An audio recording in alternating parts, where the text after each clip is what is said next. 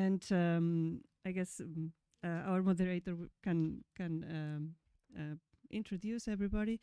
And well, I just want to point out how important it is for us to explain the seriousness of this case in Europe, because our main point is that Europe is investigating the Pegasus espionage in other countries like Poland and Hungary, but they are not investigating profoundly these cases in Spain.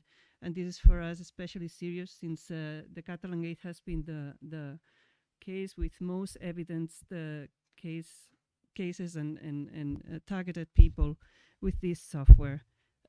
So without delay, I would prefer to pass to Laura Kabelka, our moderator, the introduction and moderation of this round. Thank you very much, Laura. Great, thank you. Well, good evening, good afternoon, everyone, and welcome to this session on Catalangate, an example of massive cyber espionage. I assume you all already know why we're here today.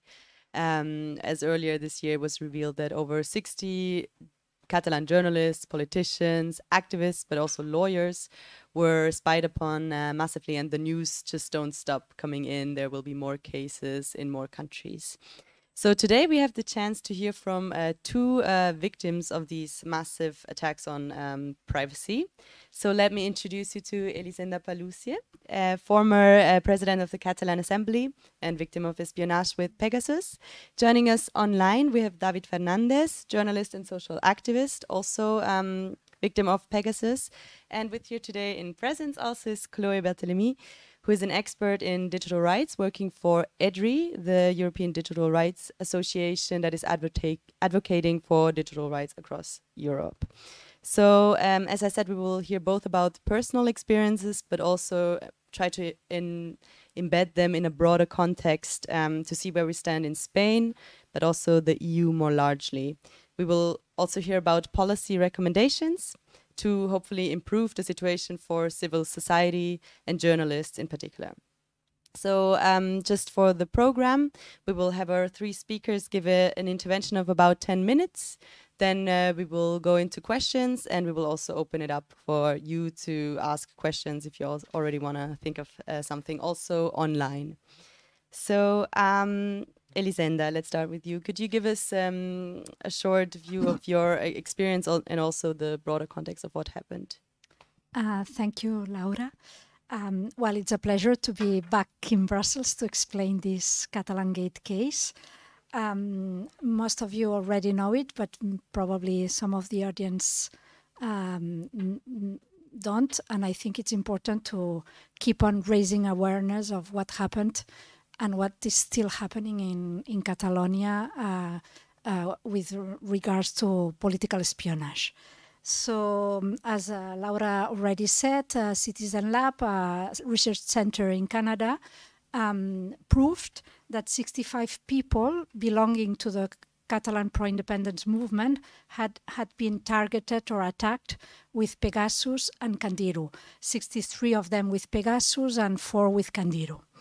Among them, we had 4 presidents of the Catalan government, 2 presidents of the Catalan parliament, 2 other cabinet members of the Catalan government, 31 MPs of the Catalan parliament or Spanish parliament, or leaders of political parties, 3 members of the European Parliament, 3 lawyers of the political prisoners or the exiles, 9 members of the civil society associations, the ANC, my own association, and Omnium Cultural, where David is now sitting in the board.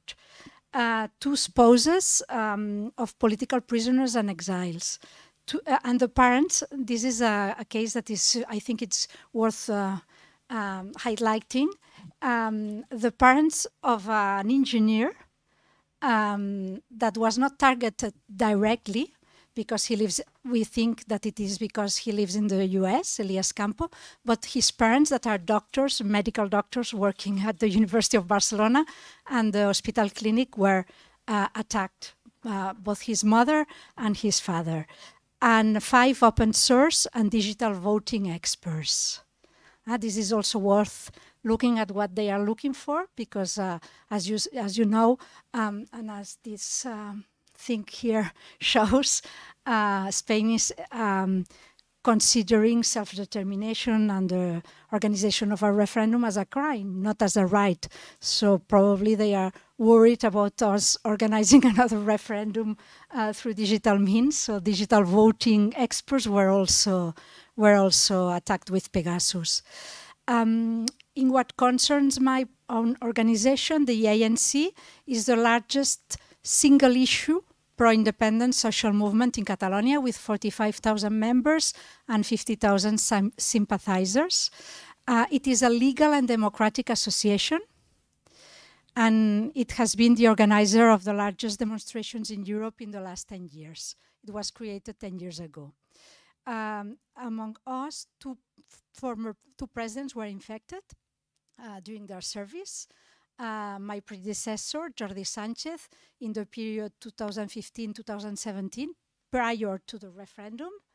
Myself, I was attacked 4 times, and there's one infection that has been proved in 2019 and 2020.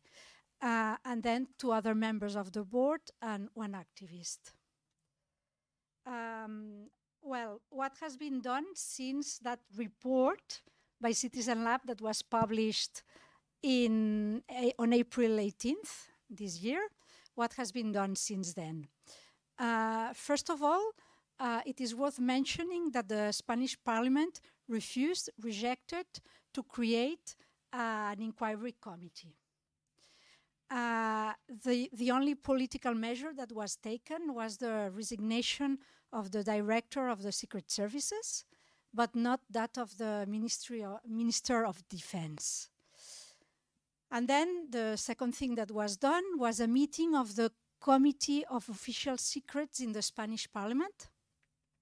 In this committee that is secret, the Minister of Defense recognized that out of the 65 people, 18 of the victims were authorized to be spied on by the Supreme Court on the grounds of national security. The names had to be kept secret, but finally they were leaked to the press. So we don't have any confirmation or any official communication, just what we saw published in newspapers. As regards the judiciary, what are the actions that we have been taking as victims? So up to now, 4 of the organizations that were attacked have filed lawsuits. The political parties ERC, Esquerra Republicana Catalunya and CUP, and the 2 civil society organizations, ANC and Òmnium.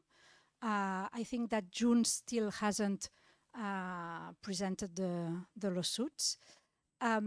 We all presented the lawsuits in the same court in Barcelona, court number 32, because this court was already investigating since 2020 the cases of 2 political leaders that were discovered, it was discovered they had been spied on with Pegasus when the WhatsApp case went out.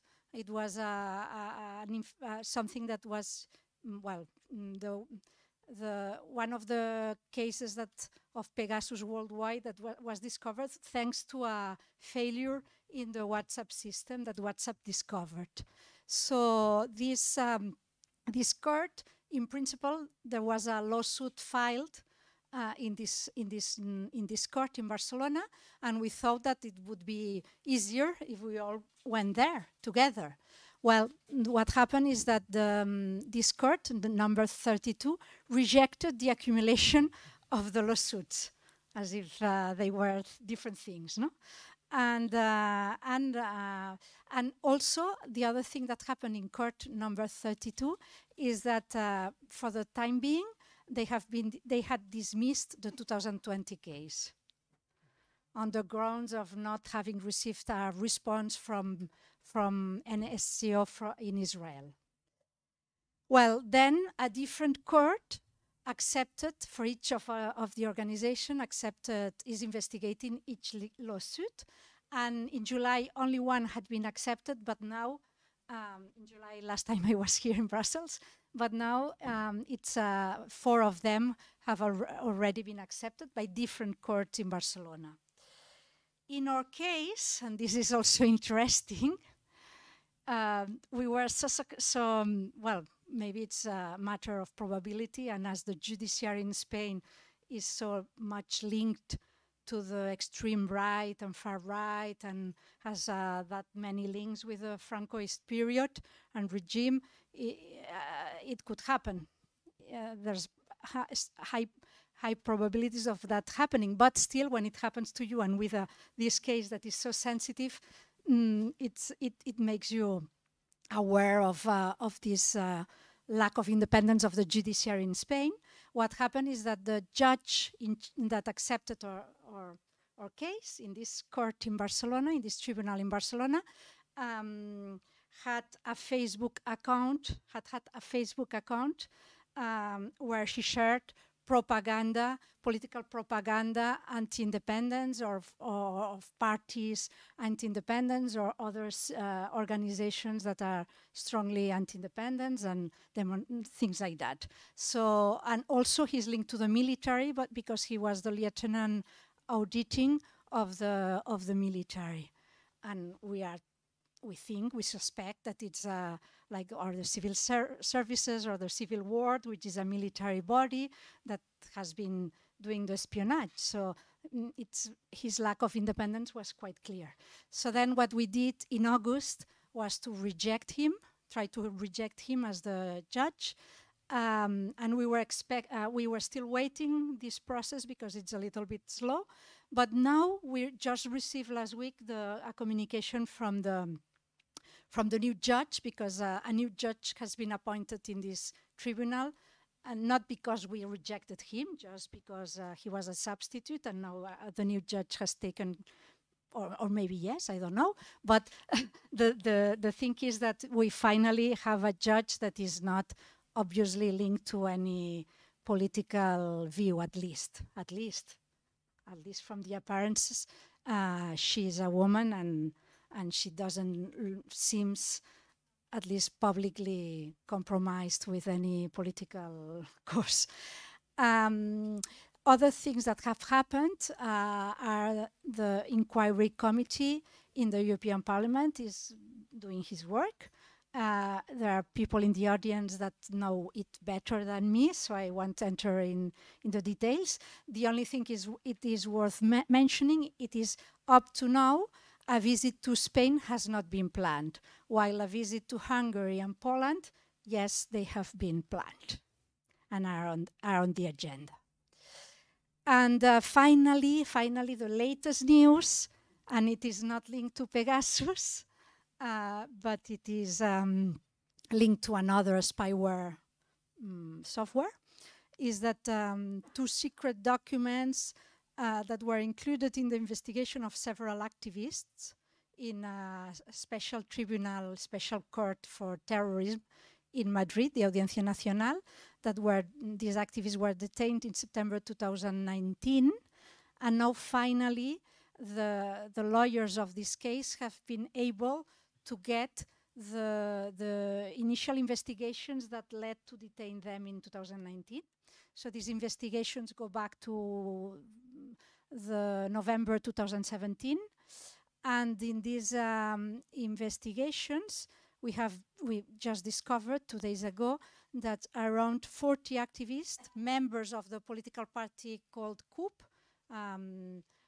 pro-independence radical left party, our organization, the ANC, and the Council of the Republic, the organization that was founded by President Puigdemont in exile, were investigated already in 2018 with another spyware used by the Spanish Civil Ward and the National Police. That is not Pegasus, but it's another spyware. So that those are the latest news, and I'm just finishing because it is better if we can move to questions quickly. Well, my final reflection is that it's a whole movement that is massively spied with prospective investigations that in principle are prohibited by the law, and that the investigation is on the grounds of our ideology. Of course, we consider that this is a case of a political espionage that violates fundamental rights, several fundamental rights. I can mention two of them. Of course, the right to privacy, which is covered by Article 8 of the Covenant of Human Rights of Strasbourg, freedom of assembly, freedom of expression, right to association are some of the fundamental rights that we think are vulnerated, are violated with this massive political espionage that is taking place in a member state of the EU. And that's it for now. Thank you. Great. Thank you so much for all these details. You've already anticipated some of my questions, but we will get back to you in a moment also on recommendations. Next, we would like to hear from David, who will tell us about also his experience and maybe with a focus on press freedom issues as well. Thank you very much. Well, first I would like to thank the ANC for holding this event on a day like today. It is a pleasure for me to be here with Laura, Elisenda, and Chloé. Now, regarding my question as a journalist, but not only as a journalist, as Elisenda already mentioned just a minute ago, this has been an attack against a democratic political movement that is public and very peaceful. So I'm also a member of that movement, and therefore I speak on behalf of that 52% of elected and representatives in the Catalan Parliament, but that includes journalists, doctors, lay citizens from all walks of life. In my particular case, it was very specific. In 2020, just before the pandemic, I was alerted by a citizen lab, as it was the case with many other people, that they had detected several cyber attacks against my cell phone in order to infect it with Pegasus. Because of the pro-independence exiles in Europe, I already knew that this existed. We had similar cases before. And then from that moment on, there was a very slow, painstaking investigation to certify, at least to certify that there was this massive intrusion into our cell phones. Now, regarding the reasons, Elisenda already pointed at them. They are already public. They should be the ones telling us why they spied on us. However, it is true that after those two attacks that took place in 2018 and 2019, at least on my cell phone, there were three elements that we could detect. I was one of the spokesperson of the campaign against this large judicial cause, the legal case that was happening in 2019. There were hundreds of people from different ideologies that were part of that legal case, but I had this responsibility of being a spokesperson, and I had a vital role in the whole campaign to defend the accused. Also, at the time, there was an important media attention regarding the trial, also from Geneva, every time that we spoke. And as Elisenda said, well, I also had a position in La Directa, one of the many media in our country, but specializing in investigative journalism and specifically repressive practices in Spain.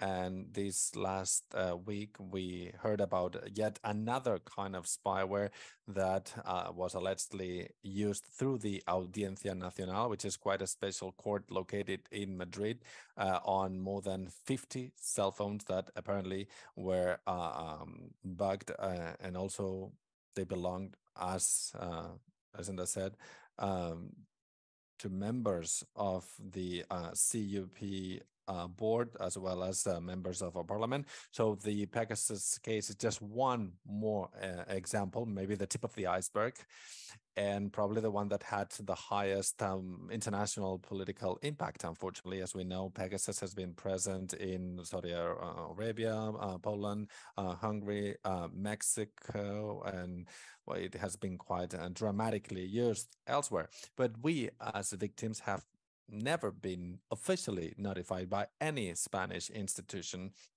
regarding the facts that were published because of this journalistic investigation. I think that Elisenda already mentioned quite a dual nature of what was happening, because way before we already explained that this was happening, beginning with the president of the Catalan government.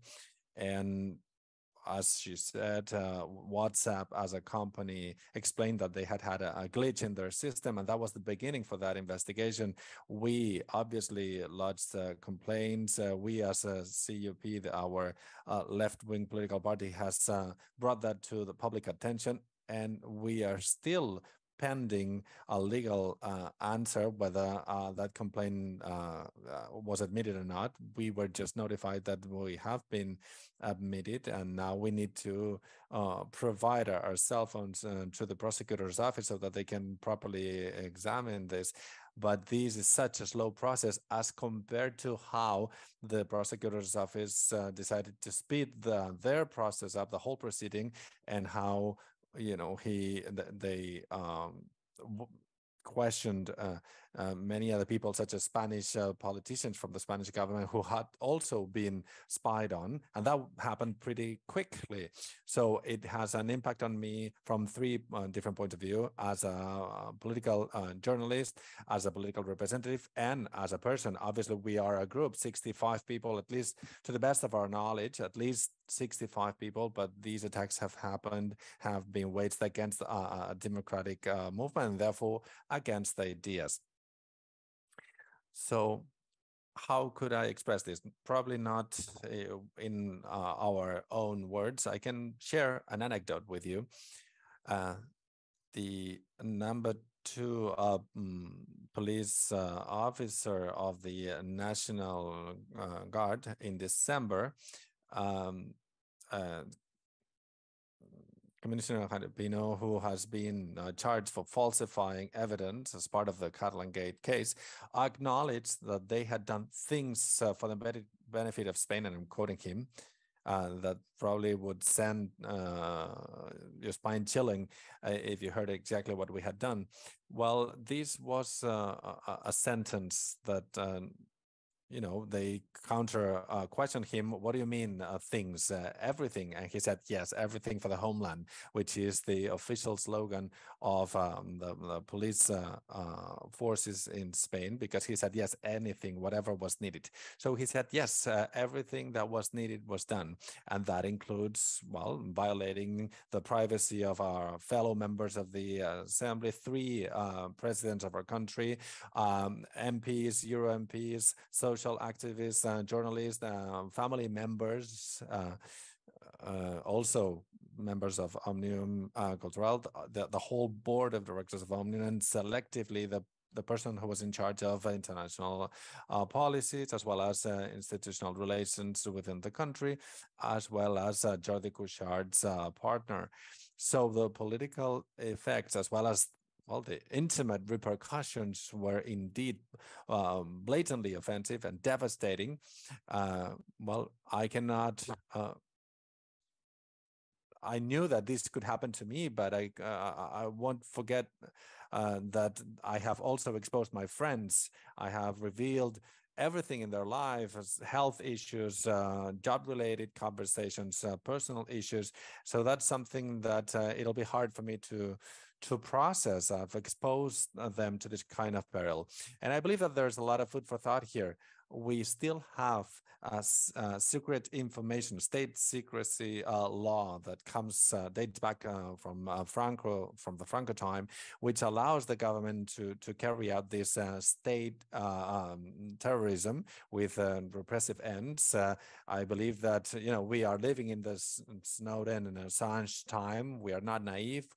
We know that these kind of things happen. There was a report back in 91 to the civil population of the kind of technologies that were being wielded to exert this political control.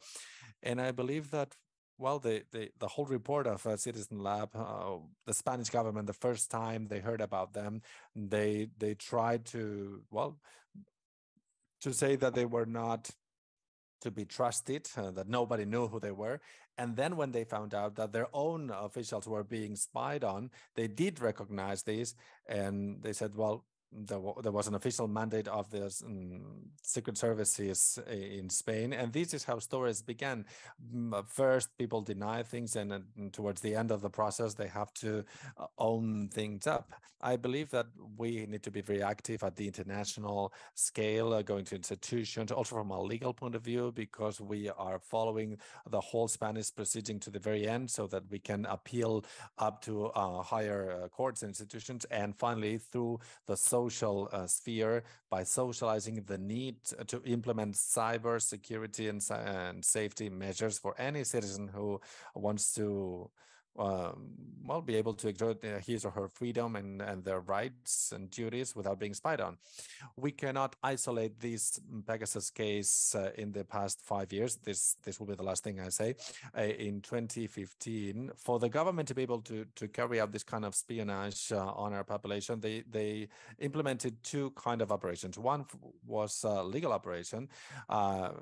The prosecutor, Zaragoza, who was in charge of this whole legal case against pro-independence ever since 2017, they set up a specific unit to defend constitutional principles, which is part of the Spanish secret services as well. And something else that we found out this very year, which in a way is quite a sample of political perversion. They had to recognize that everything that they had been doing could only be done if they understand pro-independence movement in Catalonia as part of the national strategy against terrorism. So in this case, to be able to spy on them, to plant cover police agents, the only legal framework they have in their hands is to call us terrorists and to include that as part of the strategy. It's the only possibility, the only law that allows for this kind of interception and espionage. And just to give you, to finish on with a positive note, because obviously a secret of state that is known is no longer a secret. This was done thanks to the work of our fellow citizens. It is not a Catalan problem, a Spanish problem, not even a European problem, even though Europe has a problem when it diverts its gaze somewhere else. This is a global issue, but I would try to go back to ancient times, to Greek mythology. The only one who could take back Pegasus, this unbridled horse that was ridden by Bellerophon, who had this rampant and boundless ambition. The horse was taken back by a gadfly, a small insect. It was the only one who managed to take it down. And in this case, it was a Catalan pro-independence movement, the one that played the role of this gadfly. And this reminds me of Martin Luther King, as Elisenda knows, because of his civil, peaceful disobedience with non-violence. He said that he was a gadfly as well. We all need to be these small gadflies that manage to take down the horse. That's why we're here with Laura and Chloé and Elisenda. So I would like to remind you that small gadflies are sometimes able to dismantle these state strategies and who try to apply this kind of feudal control on our lives. That's it. Thank you. And thank you for ending on a positive note, because this is often a topic that can get very frustrating because of so many negative news that we are hearing. I would also like to pick up on the national security interest curtain or carpet that you were referring to, that is also picked up by many other states, such as Greece. And this leads me to the next point. This is unfortunately not an isolated incident or collective of incidents. This is happening all over the world, as David also said. Chloé, could you give us more of a context on the EU side and also on how this affects digital rights? Sure, thank you so much. EDRi is a network of organizations, so we represent NGOs that are working at national level. But today in the debate, I'm going to focus on the role of the EU in this whole case. I'm not going to go in each detail, like each member state, what happened, where the cases are at the moment, and so on. I just really want to explain to you our views as civil society, trying to coordinate action at the EU level, how we see the reaction of the European Union. And the question was like, how do you see, for example, the efforts and initiative by the European Parliament, setting up an inquiry committee? Is it good? Is it bad?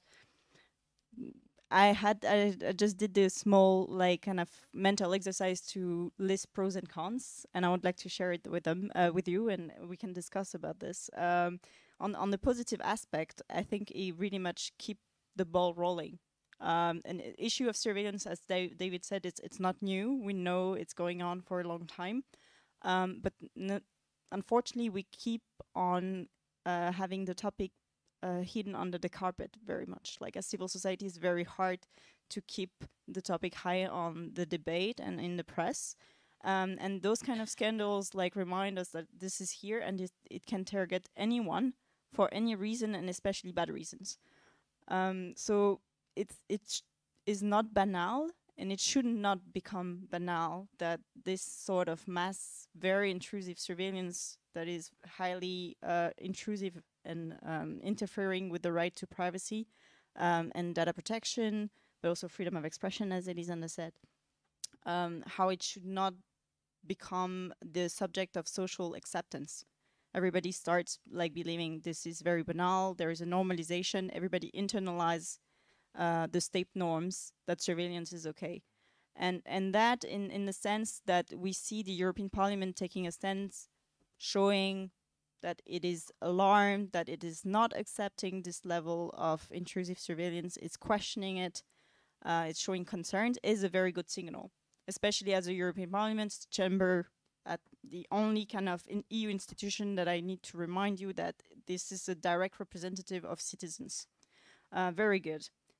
Compared to commissioners, so especially two commissioners that are assumed that have been targeted by the spyware.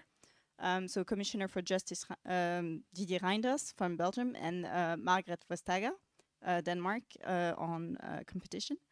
And both said, as a reaction to the first wave of Pegasus scandal, and the fact that they might have been targeted, or their phones might have been targeted, they said, it's not an EU competence, do not worry about us, as it was a normal thing to be spied on as someone in a high-ranking position at EU level. That sends very wrong signal to the population.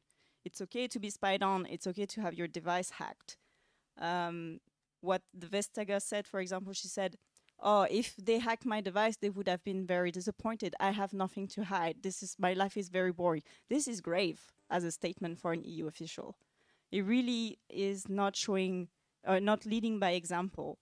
Like, each and every one of us have things that we want to keep private, and this is normal. Your health status, your sexual orientation, how you feel, your emotional status as well. This can be weaponized against you, and for a very bad reason if this information falls in the wrong hands. So already this as taking the matter as really important and not diminishing it, very important, very good. It also shines lights on practices that benefit from a culture historically of secrecy. Intelligence services are really acting in this culture, not sharing much information. It's even hard for policymakers when they try to build and frame a legislation to put the cursor on transparency, how transparent we want them to be, knowing the fact that their very nature is to keep their activities secret, to be effective.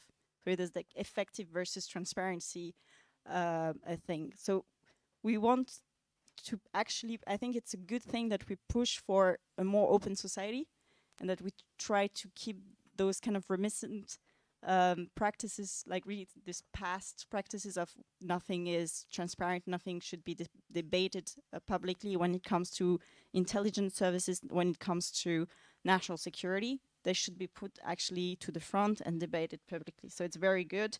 And when you look at the reaction of each member state, when the PEGA committee of the European Parliament starts saying, we're going to organize a mission on your territory, they start being like, no, please don't come. Like there's nothing there's nothing to see at us. Don't worry. It shows already that it's a good sign that we actually go and put our nose in their affairs. The second good thing I think about the initiative by the European Parliament is that it acknowledged that spyware and all those kind of scandal waves are of European relevance. It is a European matter, and David said it's a global matter. I won't go there because I don't master so much this, and I think he's right. But for first and foremost, we can already arrange among ourselves, among European countries, some common understanding of what is acceptable and what is not acceptable in our societies, in terms of surveillance, in terms of respect to fundamental rights. And it's super important to look at the similarities of different cases and national legal frameworks as well. Which member state requires a judicial authorization for such hacking practices? Which don't? If they do, how does that work? Is the judge really involved before the practice, before the hack happens, or after? How does it work in practice? So all those questions needs to be really answered and analyzed. Then the Court of Justice already said in multiple cases on security related legislation that even though member states are, as Laura said, are kind of hiding behind the veil of national security, it's like, oh, it's not an EU competence. Don't come and look in my affairs. The Court of Justice already stated in its jurisprudence that we have EU common rules that protects people's private communications. We have common rules on data protection, and we have a Charter of Fundamental Rights, and the member state needs to abide by this because they signed it. And when they do things wrong, it's a matter of EU competence as well. At least this is what we are advocating for. And then also thinking that it's purely a national matter, that prevents us also from thinking how governments are actually sharing data among each other. And that is an increasing practices over time, that intelligence services are sharing data much more among others. And the problem is that when we try to look and do some sort of oversight over what's going on, if we limit ourselves to just at purely national level, we won't be able to see how the information is actually flowing from one territory to another. And so you only apply the rules to one end of the string, but not on the other. That's also why it's super important to look at it from European perspective. That was the positive aspect. I have a long list of negative aspects. I'm going to try to go a bit faster. First, political games. That was mentioned already. This committee has been captured by political games. If the member state that is at the heart of a new scandal is being hit, is coming in the center of the light. The MEPs sitting in the committee that belongs to this member state, and especially the ruling party, starts freaking out and say, no, we don't want a mission.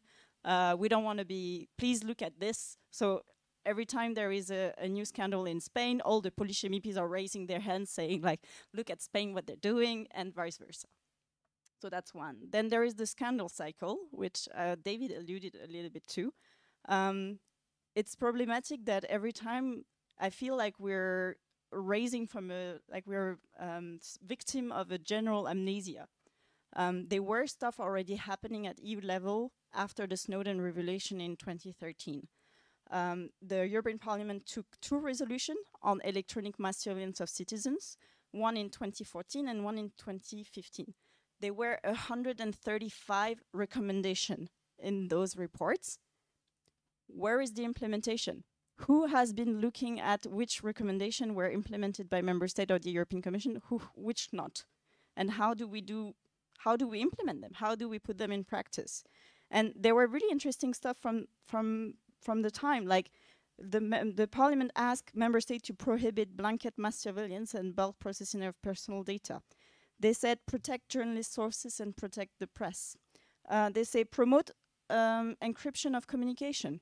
Do they do that? I don't know. Do they promote the use of open source software? It's all a series of recommendations that we don't know. We don't know how to track the actual implementation, and that would be very interesting to do, actually.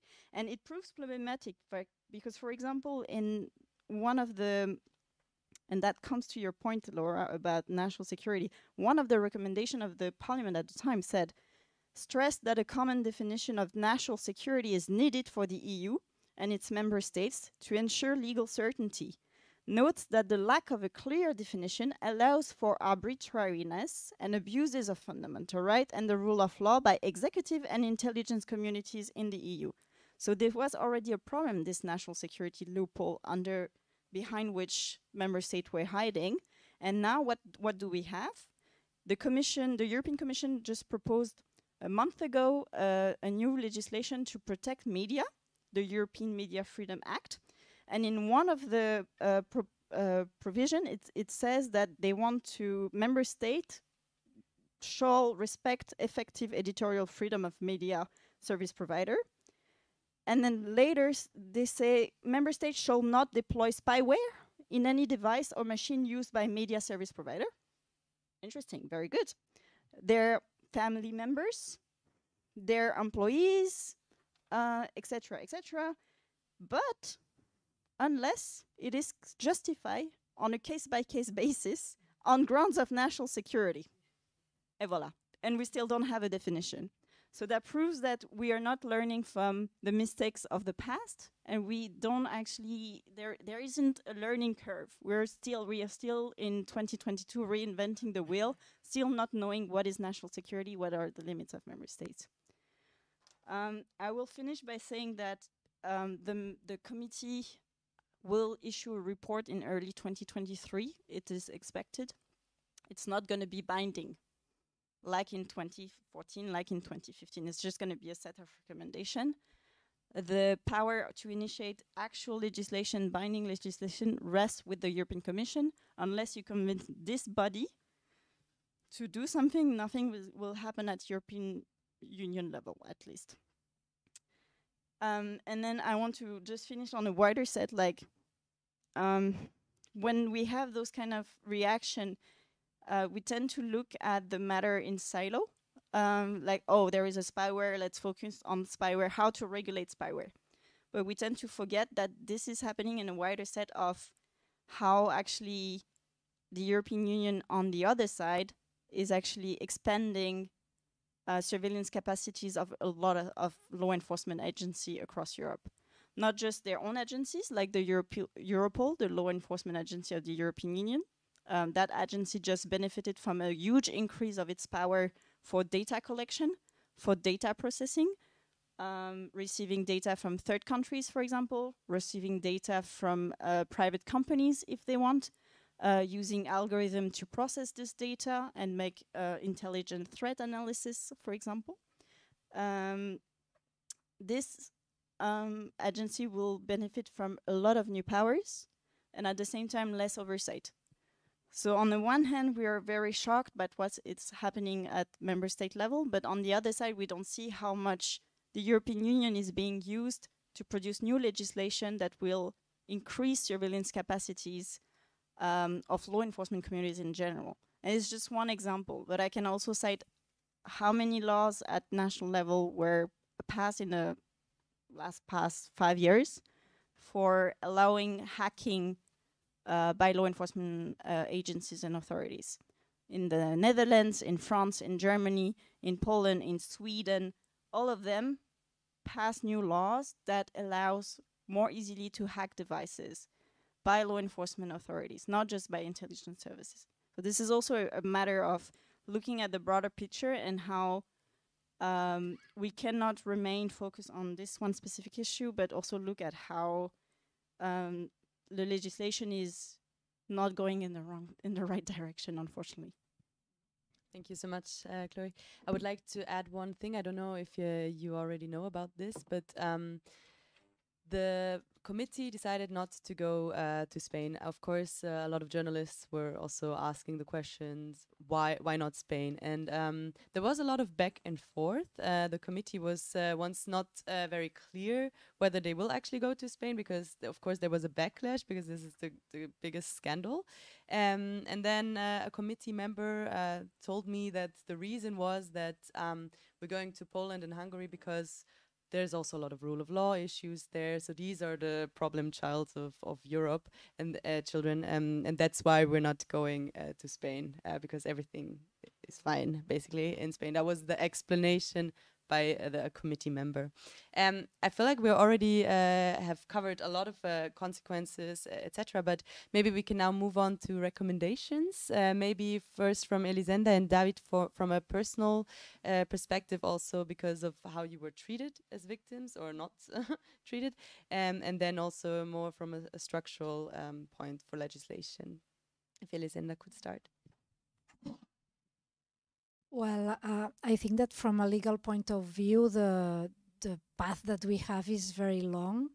It ends up in the European Court of Human Rights in Strasbourg, but in a few years, no? It's a very slow path, because first we have to exhaust all the internal possibilities that we have in the law, according to the law in Spain. And what worries a little bit, and I think it's something that we have to be able to transcend, that is the chilling effect. The fact that it is good that these cases are known, because now we can take some action. We already, in the movement, we already knew that we were spied. We didn't have any proof, but we knew it. But it is a little bit worrying that the effect, so it is good that it is known now, and that we can do something. We can denounce it in the international arena. We can take some legal actions, etc. But the bad thing is this chilling effect. Is this going to affect other people that will decide, I'm not going to be a member of this organization, because then it's like I might be spied, or no. So it's a reduction in the capacity of activism and democratic compromise and engagement in causes, in political causes, because of that. So we have to think how to prevent that. And I don't think the right thing is to say, as this commissioner said, I have nothing to hide, etc. No, we have to say it is something that is not right to do, and it's vulnerating rights. And but at the same time, say, hey, we've been spied on, and that doesn't affect us in our engagement, and we will keep being engaged. No, so I think for the movement, it is important that we also give this positive message of empowerment and persistence in our ideas and in our activity. I think also to get back to this statement of the commissioner that, oh, I have nothing to hide. This is what I've heard already from so many people who are like, anybody, it doesn't matter if I'm spied upon, I have no secrets. But it's not only about you, it's also the people in your contact lists, as like family members. This is a network, and they can access all kinds of information that you don't even know you have access to through your phone. David, would you also like to add on recommendations from your perspective? Yes, but I think I agree with what Elisenda was just mentioning. Obviously, one would expect that all democratic parliaments would do the international affair thing to do to ensure that these things will never happen again, that it will be properly investigated, but this is not happening. And to request this from the Spanish government now, it is very difficult. There's one case of illegal espionage back from the 90s for the Basque pro-independence movement, mass illegal espionage through video cameras on the facilities, the headquarters of a political party. They had been wiretapped for years, and they passed judgment in the end. So there was one legal case that came to an end. If we have this long-standing memory, we will remember this. I think that this experience that we have all collectively gone through, I think is like a handbook. First, the narrative, when the first report was published, and these things are not happening, everything you're saying is not true, we don't even know who these Canadian people are. Then we went through a second stage. Okay, let's try to give it some context. There might be something in there. And then thirdly, a justification openly in the parliament. The Minister of Defense, Margarita Robles herself, as well as the Minister of Justice, Conde Marlaska, who has several judgments from the European Human Rights Court against him, saying, well, this was part of the fight against terrorism. So in a way, we're going in the Turkish way by illegalizing and criminalizing this whole peaceful movement. I believe that, as it was being said, it is important not to feel defeated and to continue moving on. Our legal case is just one of many. As Elisenda was saying at the very beginning, these legal cases have now been scattered through different courts of justice. And well, thinking that in this case, the defendant will investigate itself, meaning the government, well, we don't pin many hopes on that particular possibility. It might be possible if we resort to a peripheral level of justice outside of the Spanish courts. However, if this is being tried by the Audiencia Nacional or other Spanish courts, we don't have many hopes. When we were speaking about the law of official secrets, as I was saying, this was inherited by the Franco time from 1968, by the dictatorship, saying, well, all of this information that we are collecting is a secret of state. Well, this is hopefully being reformed, but not yet. Depending on the legal case, we're talking about 4 to 50 years of possible imprisonment. And there has been an important consequence of this political scandal, which is, well, it's a scandal because the director of the National Center for Intelligence had to resign at the time, just to find a scapegoat in a way, because it was a crisis and somebody had to pay for that. And as it has been said, well, there are also the NSO group, the one that has sold the software. Well, they have been subjected to this kind of indictments. However, a great deal of the information we know is because it has been published by the media, because in a way, all of these operations are happening outside the Spanish soil. It has been relocated to the headquarters of NSO, which hinders the legal proceedings once more. And it favors this kind of oppression against the pro-independence movement. Just like we had to wait until the Italian legal system or the German or the Belgian legal system would say whether they would return President Puigdemont to Spain or not. So on the one side, we don't have many hopes, but we are also hopeful in the collective action, civil, social, international action, as well as legal possibilities outside of the country. I believe that, well, we will have to resort to other courts of justice. And I think that Chloé already hit the nail on the head in Spain. This is a democratic anomaly. I mean, we live in a country where we have a president that has been exiled elsewhere in Europe for 5 years now because of this movement.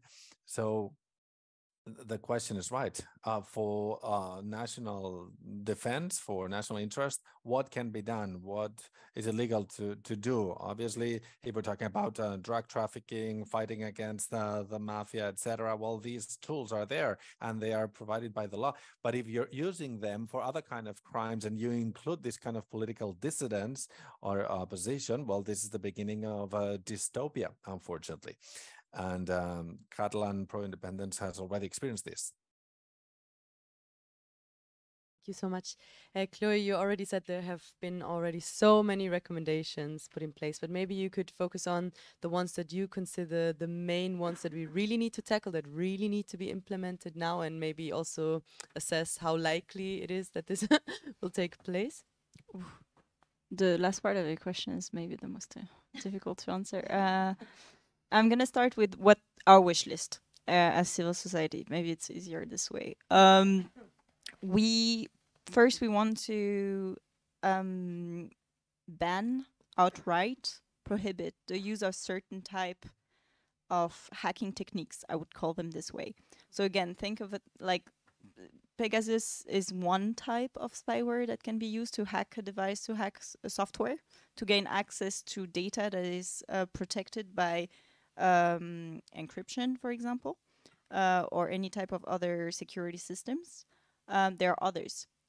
First and foremost, there is one that is not new again. It dates from the 90s, and it's called backdoors. It's basically obliging by law service provider to actually create a vulnerability in their systems, so law enforcement can access data held in the system whenever they want.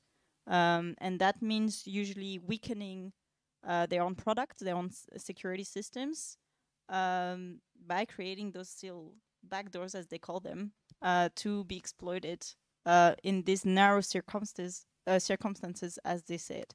For us, it's completely unacceptable in a democratic society that we have such practices.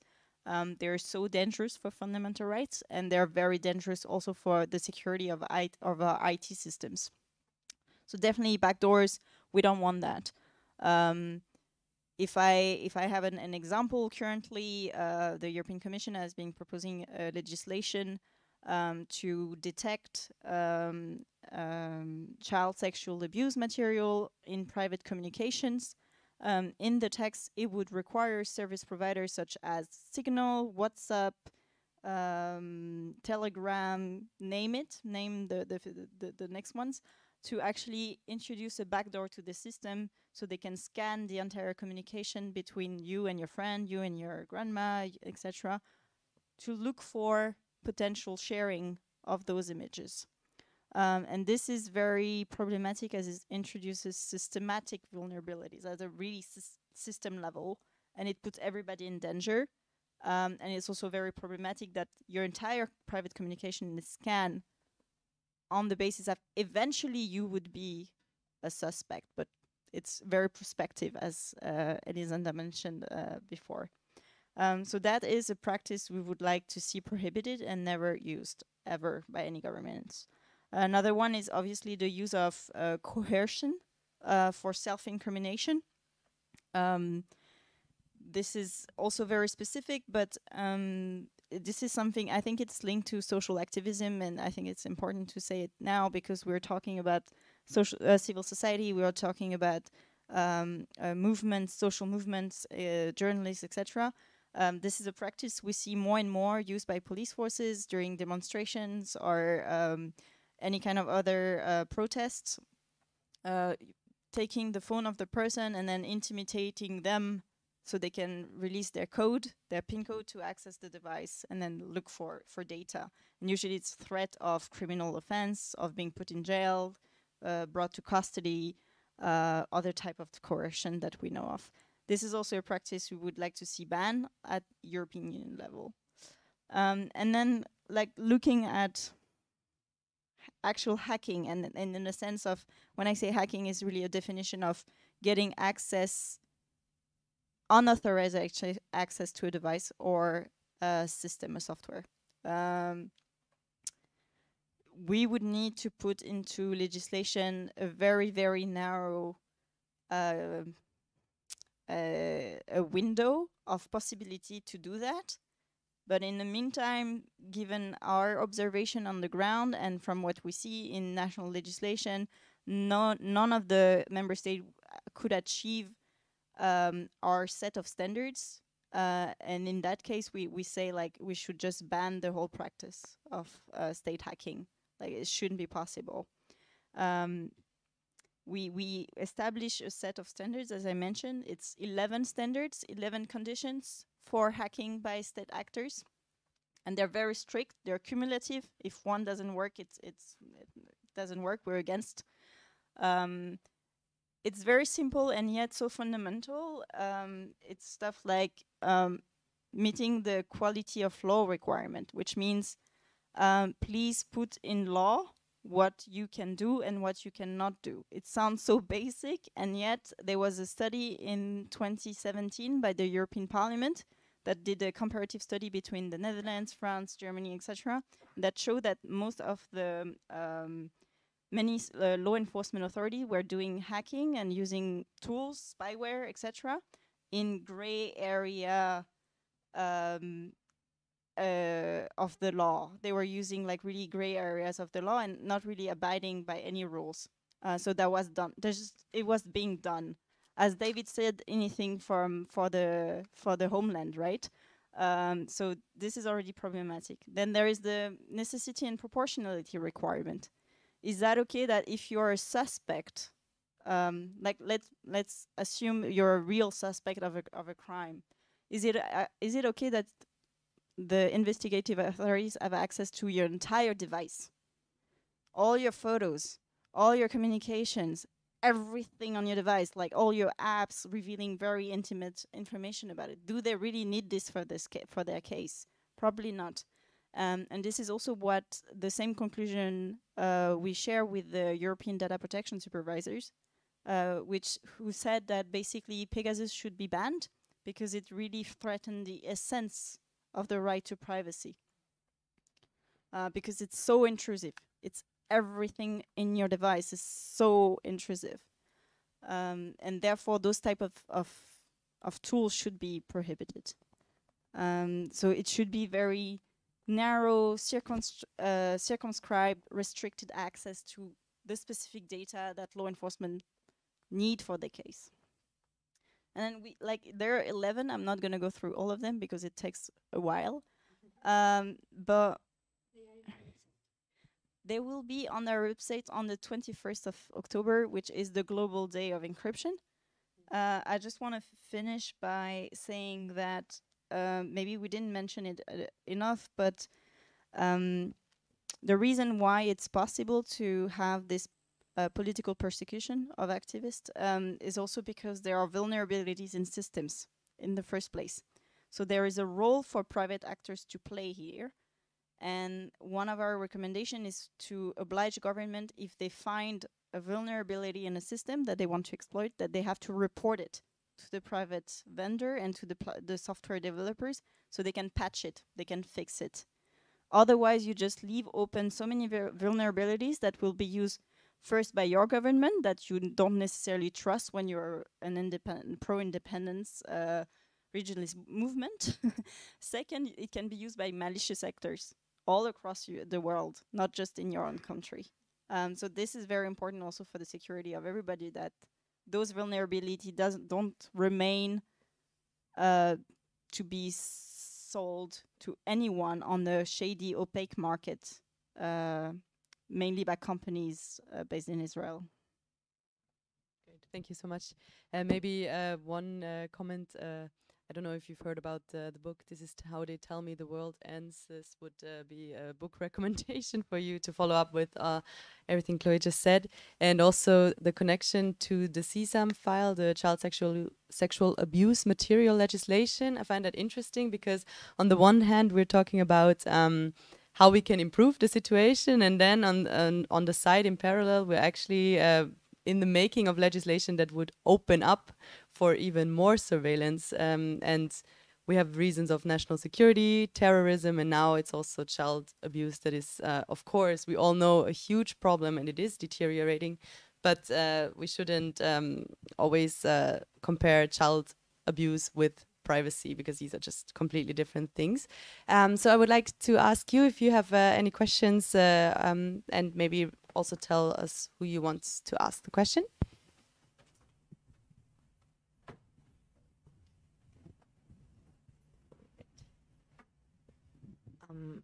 Maybe I would like to ask the question to Elisenda. Recently, I am the deputy representative of the Catalan government here at to the EU. Last week, the Catalan government made public the Declaration of Geneva, which is a declaration done with the NGO Access Now, with the headquarters in New York, that is asking for a moratorium in the sale and use of spyware until appropriate legislation is developed. And Elisenda talked about the chilling effect. The chilling effect is I myself, I'm a Catalan pro-independence activist, and it is all-encompassing. Your bank accounts are not safe. You may end up in jail. You will be spied upon. You will be subjected to fake news that you have accounts in Switzerland or whatever. Or that you are working with the Russians when you are actually translating a Russian novel. So it's all-encompassing and it's very serious. When you hear the reasons that Spain is giving, and they think it flies, that people are terrorists, so it sounds like China. They were preparing subversive acts. They had materials at home that could maybe be in a bomb one day. So Spain is sounding very much like China. If the reaction in Europe is, oh, it's national security, we cannot do anything, or we don't have a competence, all this is up to the states, then we are lost, because there are no limits. If you have an ideology that the state doesn't like, they make you immediately a suspect for terrorism or corruption or whatnot, whatever lawfare they feel like. And I feel as a European completely defenseless. So with the recent case of these dozens of people, what are the judicial measures that you are taking? And maybe David also. Okay. You are... yeah, first of all, sorry, I forgot to mention this Geneva Declaration with Access Now. I think it's a good thing that was organized by the Catalan Ministry of International Affairs and the delegation in Switzerland. The question you are asking for the legal action is the newest case, no? This last thing that was revealed by La Directa. Well, I just talked to our lawyer yesterday because that's very new.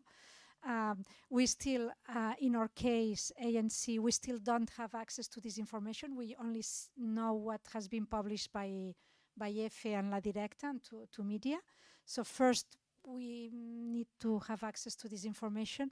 And what he said is that in this case, we cannot go against the police as we did in the lawsuits for Pegasus, but we should go against the judge that authorized that. At least, first of all, ask him why you authorized, because it was not only a spyware, it was also following us and taking pictures of us in front of the headquarters of our association.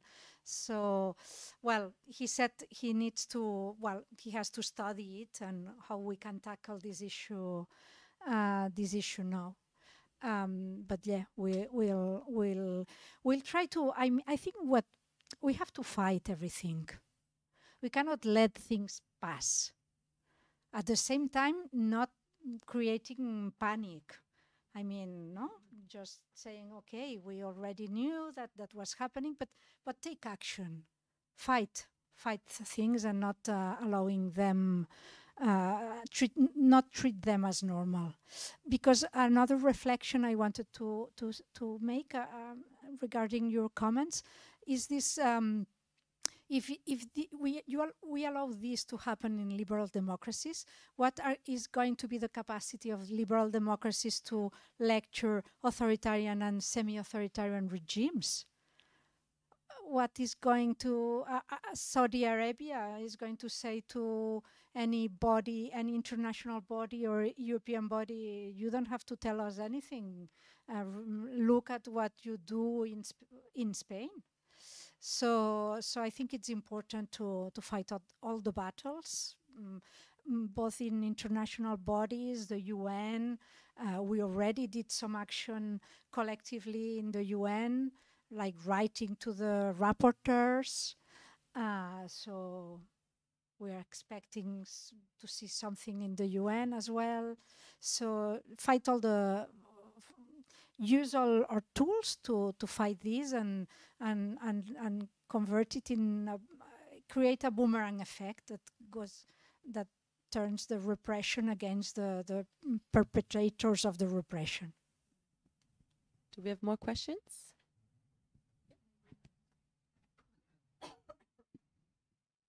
Hi. Well, thank you. Very interesting.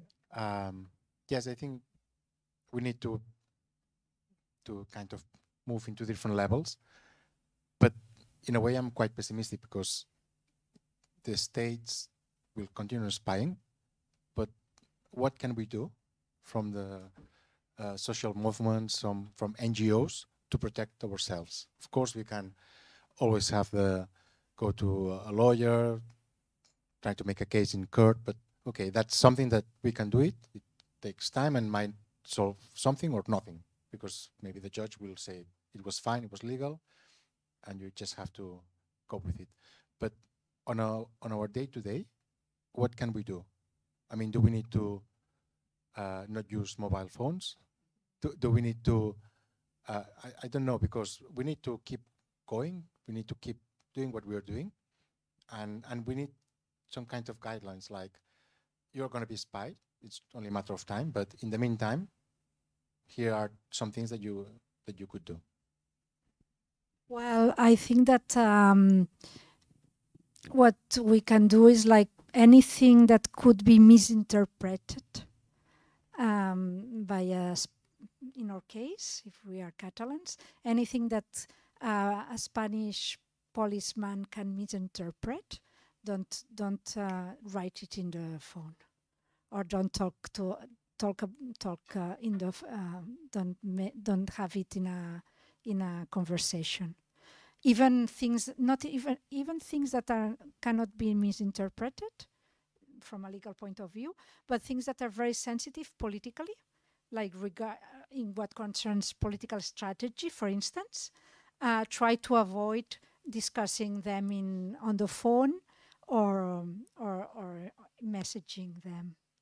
Just do it in the old ways, like physically in meetings. So we have to go back a little bit to old style of doing politics. That's an advice for dealing with this in a daily basis. They can still. There's something I didn't said, but Chloé made me think about it when she says at least prohibit spywares that are so intrusive.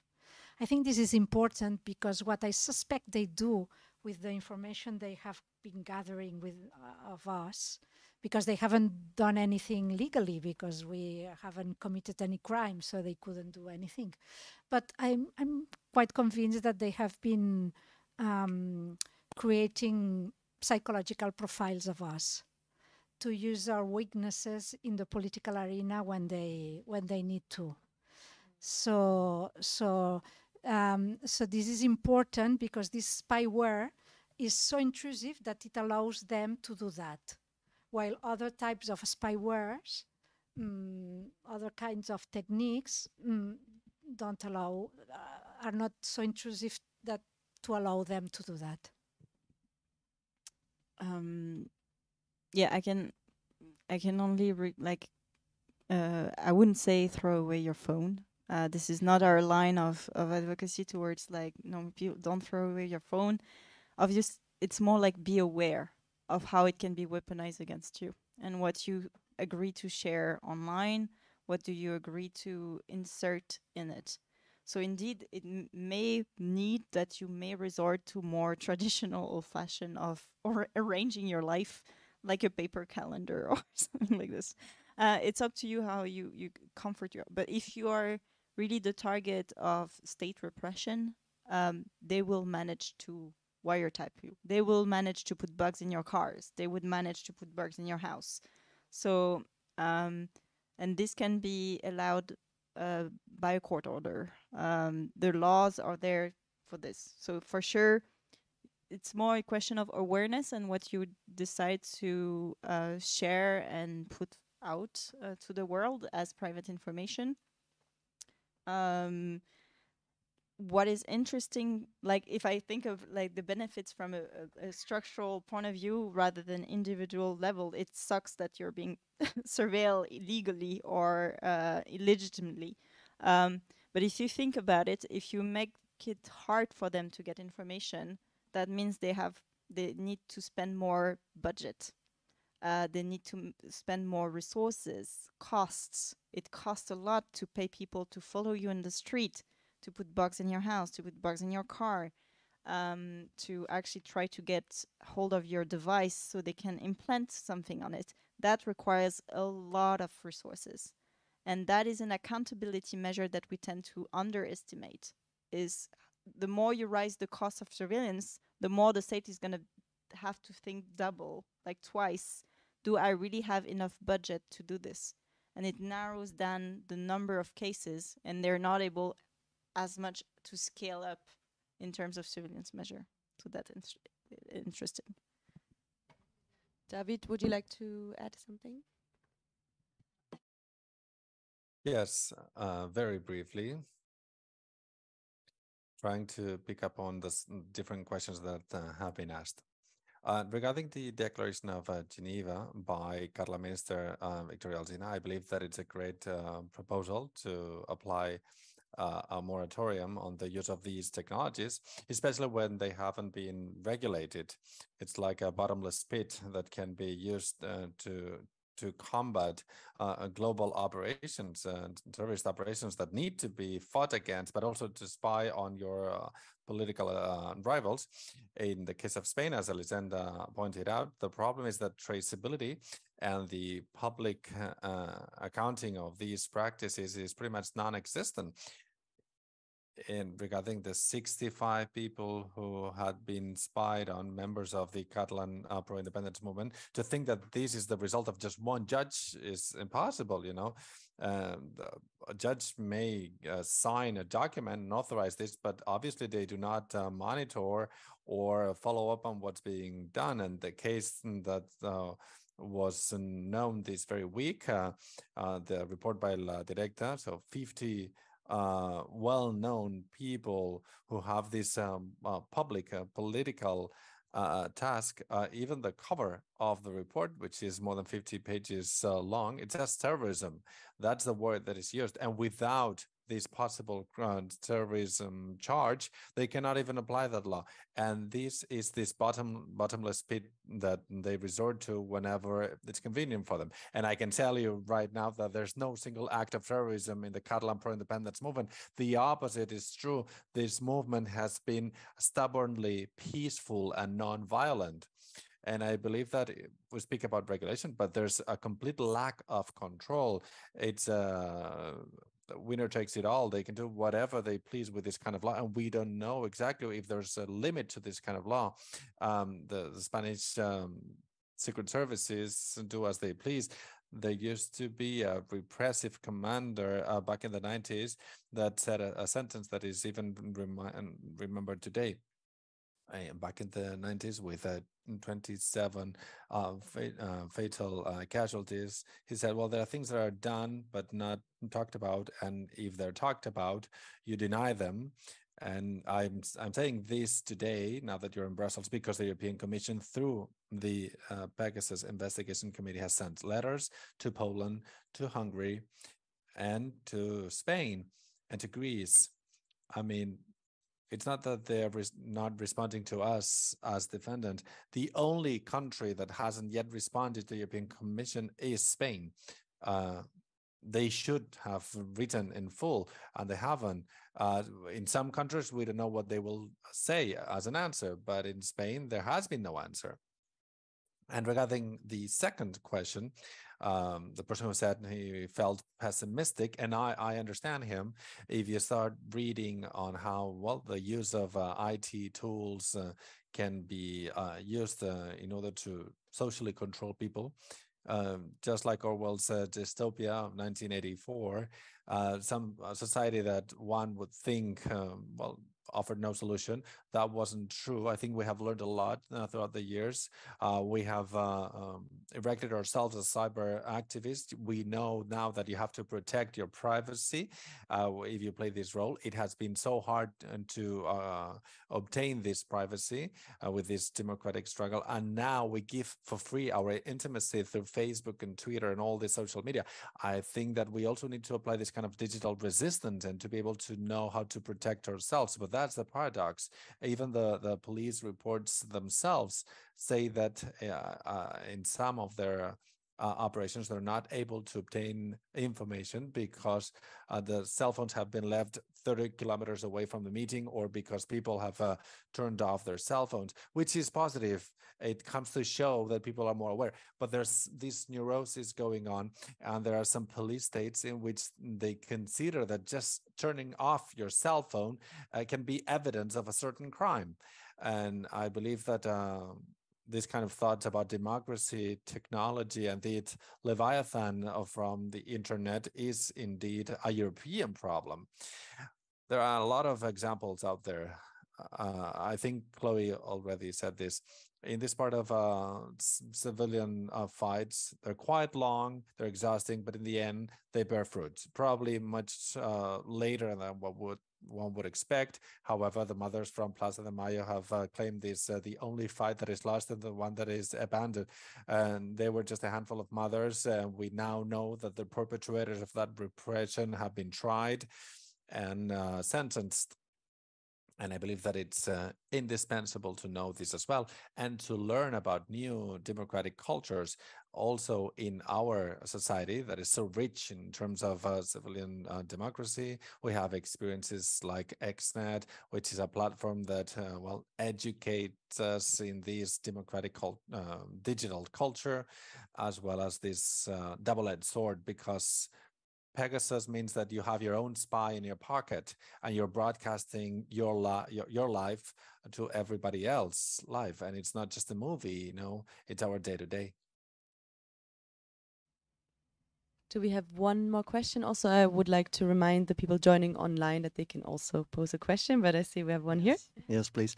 Now, okay, it's true, there's a very hypocritic situation and behavior from the European Union when it comes to what happens in Spain, and when they look and they take measures against, for instance, Poland and Hungary. But if I'm not mistaken, Viktor Orban, Hungary, did the same with Pegasus, and they used Pegasus also against journalists and human rights activists and everything. And if the information in the newspaper was correct, then I know that local organizations in Hungary took measures. Well, they took the step to go to the European Court of Human Rights. I don't know exactly what came out, but it would be very interesting to know what comes out, but because they cannot keep on saying that the situation in Hungary will still be like a mistreating of human rights, and that they say in Spain is not the case. I don't know. Is there somebody who's aware of that? No, I don't know. How could they do it so quickly? Because the problem with the European Court of Human Rights is that you have to exhaust internal remedies first. So I'm not aware. But we can take a look at what the civil society organizations. Because the Hungarian case was made public in 2020, no? If I'm not mistaken, with the WhatsApp thing? Yeah, I think they're not done. They are not done? What do you mean? The judgment from from the Hungarian case in Hungary. Okay. Okay, so this is ongoing. Probably they announced that they will take the case to the European Court of Human Rights, but before taking it to the European Court, you have to go through a lengthy internal process in the judiciary in your own country. Yeah. Okay. Another question? Yes. But we didn't mention that Pegasus was forbidden in the United States. We are talking about the EU, but at some point, and they are not using it in the States, or at least not directly. Yeah, just a comment. To exhaust all the procedures in a country is not a must, but it's normally, if you go directly, they will not accept your complaint on the. You must have a very, very good case and must be very urgent and important to do it. Otherwise they will not accept it. David, would you like to add something or? No? Do we have another question? Then maybe I would like to end sort of with one small question to Chloé. So we have all these cases that we already know about, and more cases are being revealed by the day almost worldwide. Do you see this raised attention or awareness, hopefully, at the European level as a site of hope that things will get better? Because we already know that we've known about spyware for years now, but do you think this is like maybe a critical moment of crisis that will lead to change? I think it's also a question for Elisenda and David. Maybe they seem to have more hope in their speeches than me. As I mentioned, my worry is that the people who the institutions, the actors that have the powers in their hands to do something, they are reluctant to do it. So the European Parliament can just wave around, get energized about the topic, create some special committee, very ad hoc, but they are just able to do non-binding recommendations. Again, this is how it is in the EU treaties, that only the Commission can actually initiate legislation. What was interesting and what we discussed before the event started is that there are different sound or different voices in the European Commission, in the press. So on the one hand, I mentioned 2 commissioners saying it's not an EU competence, we don't intend to move on it, it's not our turf, there is enough, what can we do, what do you expect from us? It's purely national security, we're talking about intelligence services, the treaties are clear, the competence, this is exclusive competence from the member states. And those are from the commission, especially the Commissioner for Justice, Didier Reynders, it's his portfolio. So very disappointing.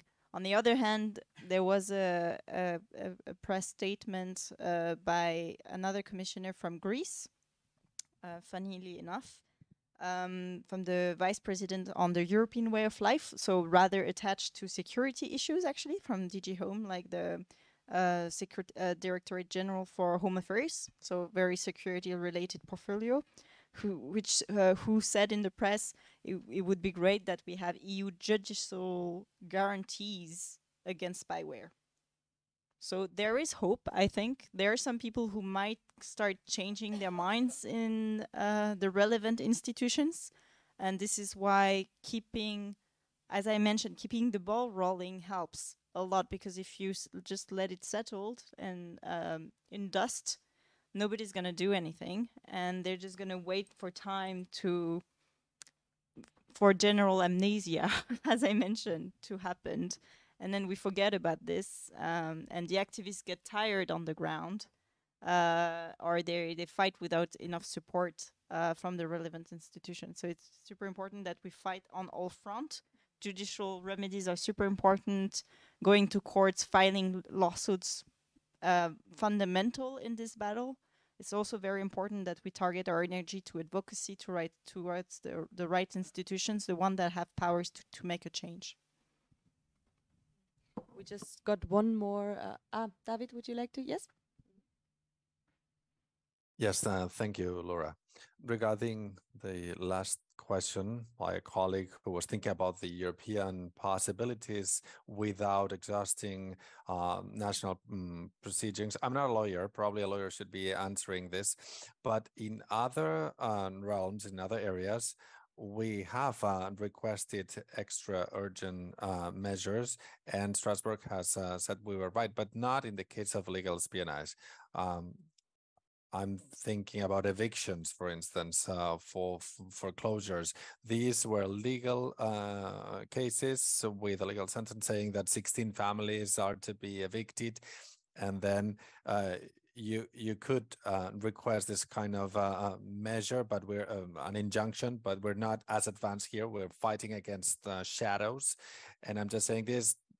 I know that a lot of lawyers from Omnium and from the ANC, everyone's very active in the legal sphere, but they have ruled out these kind of preventive measures because they didn't think they could succeed as an extraordinary mechanism, which does exist in Europe in specific cases. But in this case, we're fighting against shadows, as I was saying, and smoke. I don't know what kind of request could be raised to the highest courts of justice in Europe. Well, the only possibility is for them to stop spying on us. I don't know what kind of answer we would get. One more question online. Let's see if somebody wants to answer. How can the EU force Spain to answer the questions asked on the Pegasus issue? Well, you mean the letter that has been sent? I think that in the end they will answer. Normally, for instance, in the cases that they have received in the Human Rights Committee in the UN, and they are very late in answering, because it's a strategy to make the cases longer. But they are member state, and they will finally answer. Another thing is what they are going to say. I cannot say it yet. The only cases that we are recognize are 18 cases, and they were authorized by the judge on the grounds of national security, and there were risks and against the rule of law and blah blah blah. No? What do you think, David? They will answer, that, no?